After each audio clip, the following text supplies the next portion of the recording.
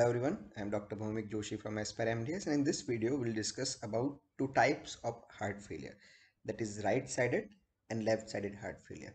So we know the right side of heart, it receives the blood through the superior and inferior vena cava. This superior and inferior vena cava, they drain the venous blood to the heart from the face and head, that is through the jugular veins over here, through the liver and other organs of the GIT and the peripheral body parts. Whereas the left side of the heart, it receives the blood from the pulmonary vein, which drains the blood from the lungs to the left side of heart. Now, whenever there is heart failure, let's say we are talking about the right-sided heart failure first. So in that case, what will happen? The blood which was coming in the right side of the heart will no longer be able to pass through it, and ultimately it will get reverted back to the organs from which it was coming. So here the blood is going in the opposite direction or is not able to pass through the heart. Let's imagine that. So in that case, what will happen? The blood will get congested, accumulated in the organs from which it was coming. So if it was coming from the jugular veins or liver or the lower limbs, it will get accumulated there.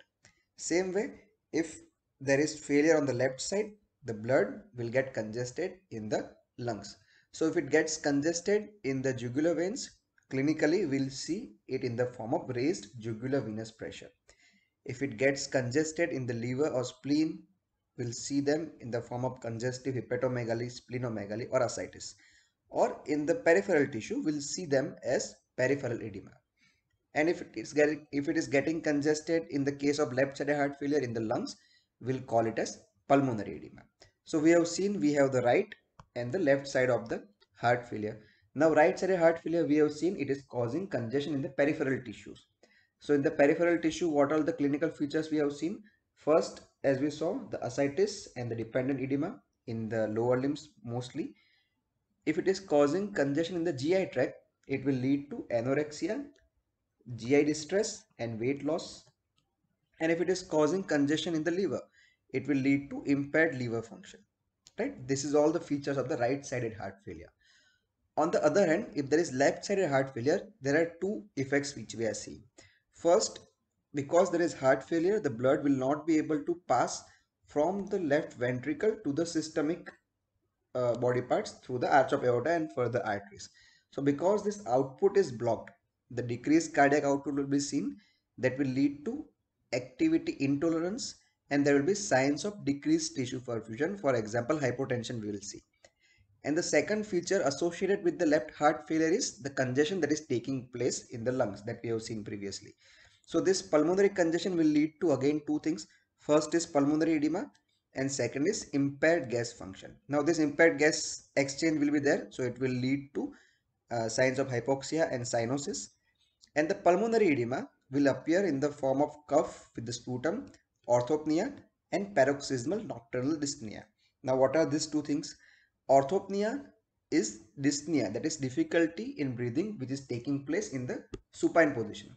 So why it will take place? When the person lies down, there will be redistribution of the blood from the other part of the body. For example, from the lower extremities, the blood will get directed towards the lung because the patient has lied down.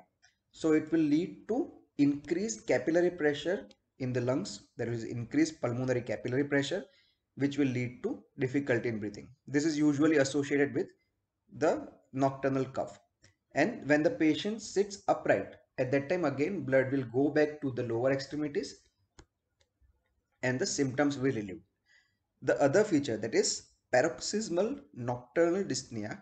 Here it is an acute episode of shortness of breath and coughing which usually takes place 1 to 3 hours after the patient goes to sleep. This is due to, here we have seen it is due to increased pulmonary capillary pressure in the orthopnea. In the nocturnal dyspnea, it is due to increased pressure in the bronchial arteries along with obviously compression of the airway. So it will lead to increased airway resistance.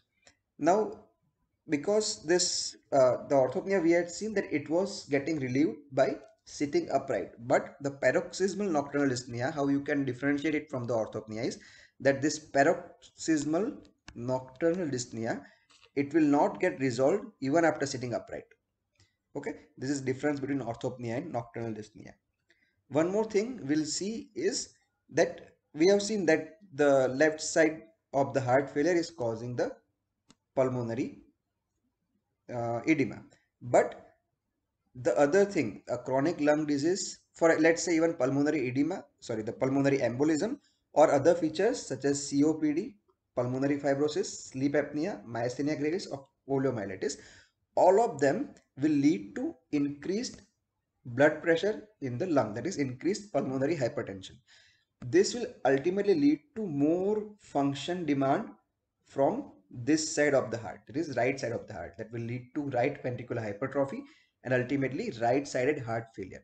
So this right-sided heart failure, which is secondary to lung condition, is also known as cor pulmonale. So remember this thing, many students are getting confused in this kind of question. The one thing you need to remember is that the pulmonary embolism that we have seen here, the pulmonary embolism is causing right-sided heart failure. But the left-sided heart failure, as we had seen in the previous slides, the left-sided heart failure in turn causes pulmonary edema. So pulmonary embolism, it causes right-sided heart failure. And the pulmonary edema is caused by the left-sided heart failure. Okay, everyone, that's all from this video. Do share about Aspire MDS with your friends. All the best. Thanks for watching the video. Don't forget to subscribe to our channel for more updates.